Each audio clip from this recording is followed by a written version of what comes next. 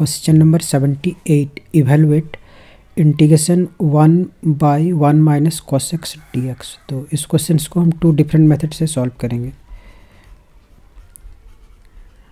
First method, late I equal to integration 1/1 minus cos x dx equal to integration 1 upon, and we know that 1 minus cos x equal to 2 sin square x upon 2।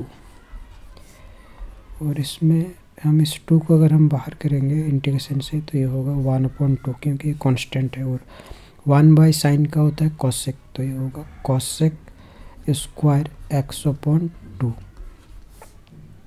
Equal to 1 upon 2। और cosec square x का formula होता है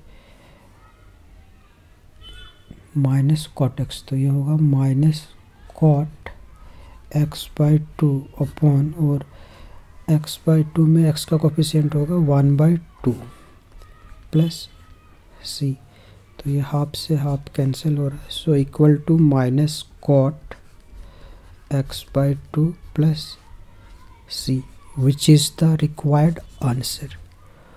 और अब हम इसको second method से solve करेंगे। Second method,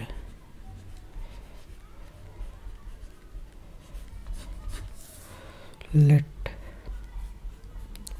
I equal to integration 1 upon 1 minus cos x dx। और इसमें हम इसके डिनोमिनेटर को रेशनलाइज करेंगे, तो ये होगा,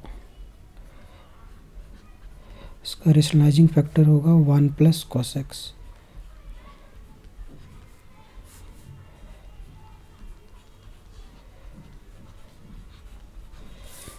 equal to integration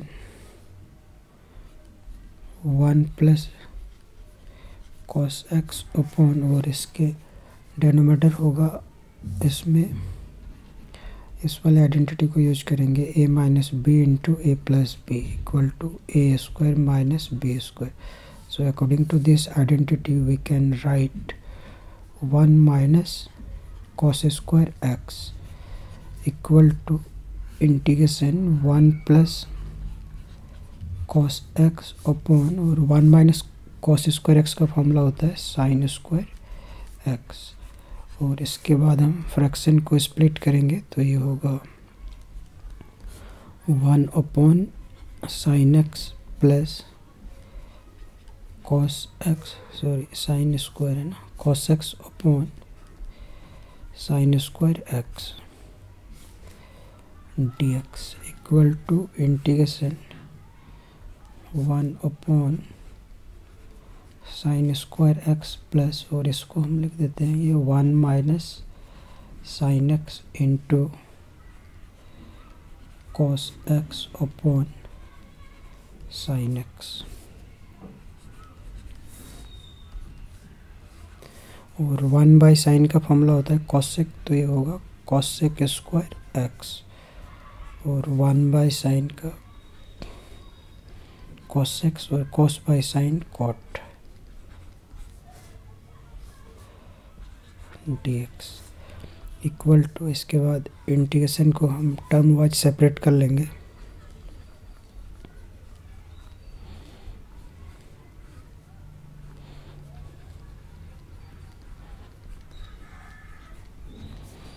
equal to cosec square x का फॉर्मूला होता है माइनस cot x, और cosec x cot x का होता है माइनस cosec x, तो प्लस माइनस ये होगा माइनस